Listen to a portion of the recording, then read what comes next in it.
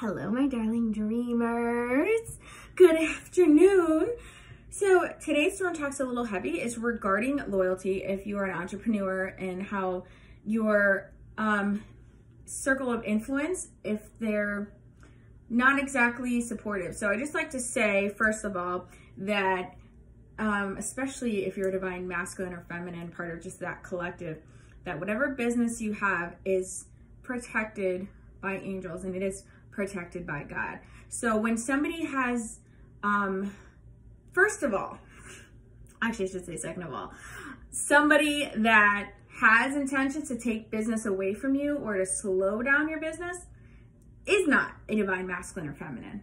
They wouldn't do that. They wouldn't have malicious intent. It's not of God, right?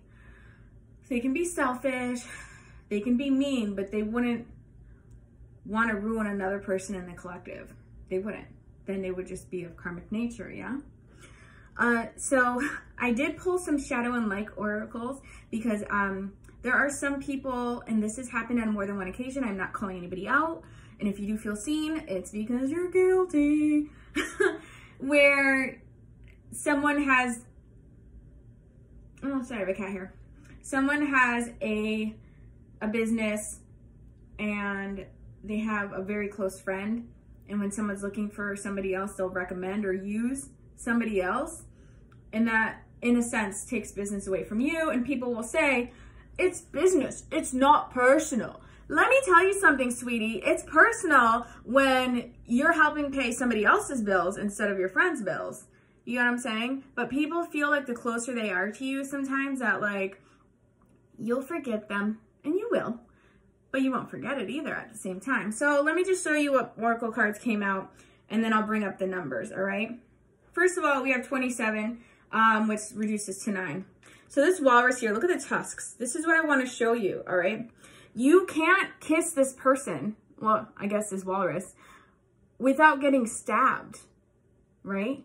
So there are other expressions, like my amazing mother has told me, like you can't walk through mud without getting any on you. Even if you're wearing rain boots, you're still gonna get it on you. It's impossible. So to try and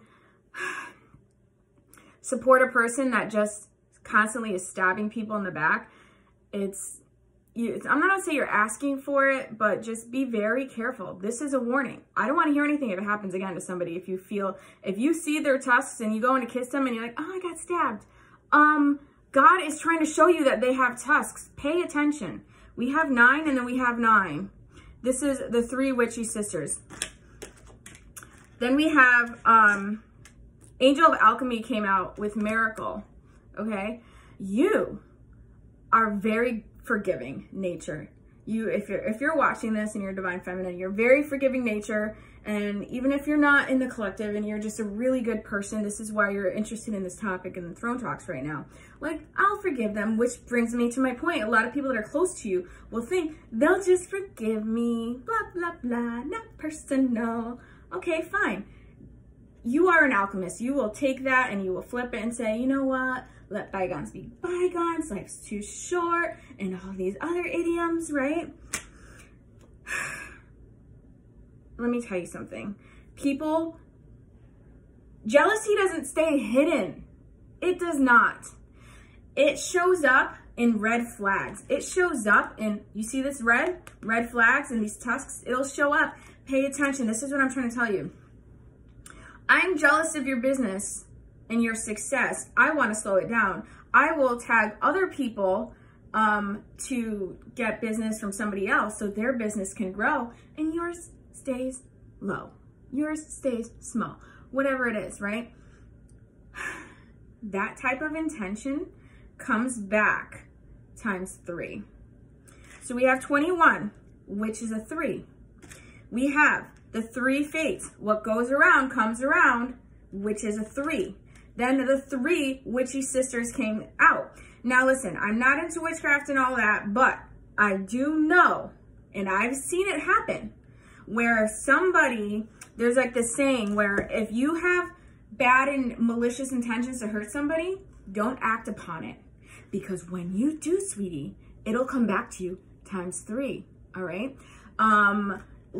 So like if you try to take, I don't know, like if you tried to slander somebody, at least 3 people will come back and slander you. You get what I'm saying? If you do it for no apparent reason other than jealousy and malicious intent. So remember, that's a red flag. That's like, I'm jealous of your business. And I'm not even talking about myself. I'm talking about my viewers here. I'm talking about my audience. How, look for ways jealousy is poking its ugly head in a red flag. And keep in mind, it could have happened and it could have been 3 women doing it to you. But red flags is what I'm getting. I'm checking the goddess deck for you now. We have rebirth and we have wisdom.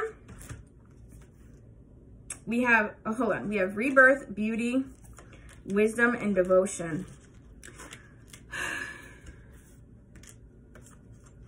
Some of you have tried to reinvent yourself, right?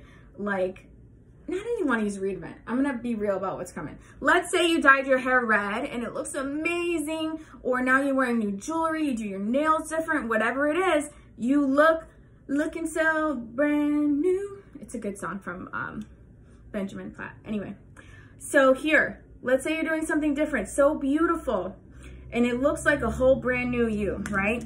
Your beauty here, you just switched it up, you elevated it up, you did something, you're getting some kind of attention, right? But you're also smart, yeah? Beauty and brains. And you think, oh, all my friends are devoted to me.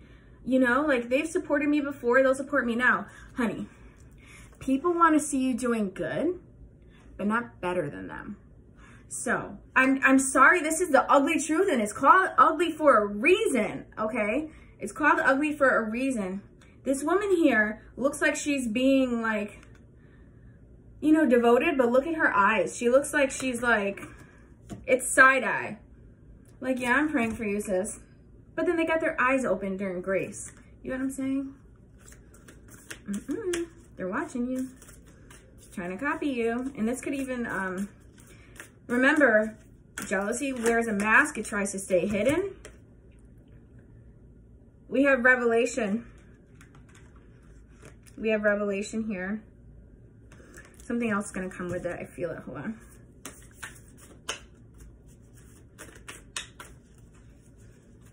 What are they realizing here?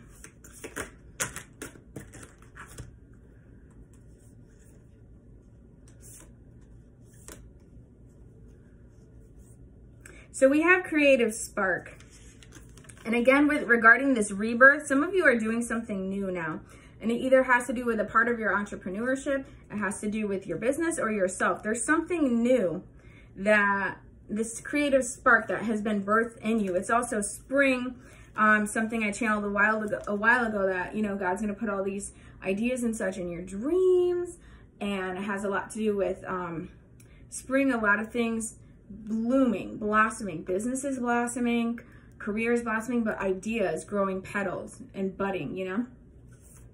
So we have nurture, death and magic, and we have inexperience. So the divine feminine is the nurturer here. That's you. But we have somebody watching you, or you know how we were saying, like, the friends that are supposed to be supporters and they like low key are jealous and want you to like shrink. We have death and magic. And we have inexperience. So what I'm getting from this is some of these people that, and if they are, you know, playing with, and even like, you know, karmic people that are wearing a mask, trying to be hidden in plain sight. The best way to hide something is in plain sight, they say. If they are wearing a mask here, that mask of jealousy and such, and let's say they just started, like I was saying, playing with witchcraft or something, but they're inexperienced with it. That's why with the witchy sisters, what goes around comes around. They don't realize there's consequences to this, to this jealousy and to what they're doing.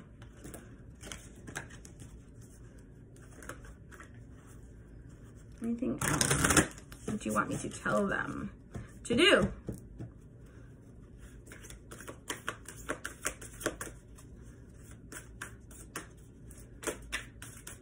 I really feel like I should get into that Archangel Michael. Oh, no, this flew. Hold on. Oh, we have assurance. And that's what I was just saying about the little plant budding and growing leaves. And it was just 10-10. Have some assurance, like, don't worry about it. Even if they were to rip your plant straight out of the ground, God's like, psh, you'll grow back. You'll make a comeback. Anything else?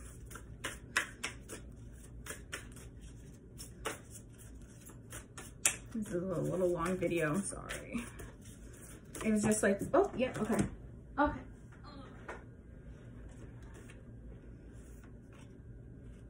Yeah, we have secrets in the past. So this person, and you could have history with them, and that's why you assume there is, where'd it go?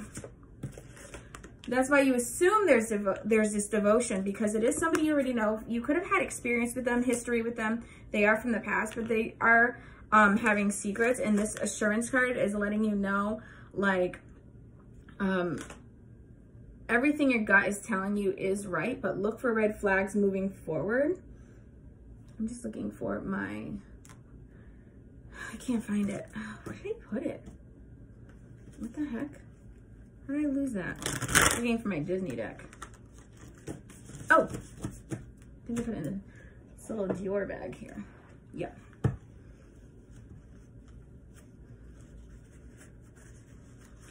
I wanted to get an energy read for moving forward.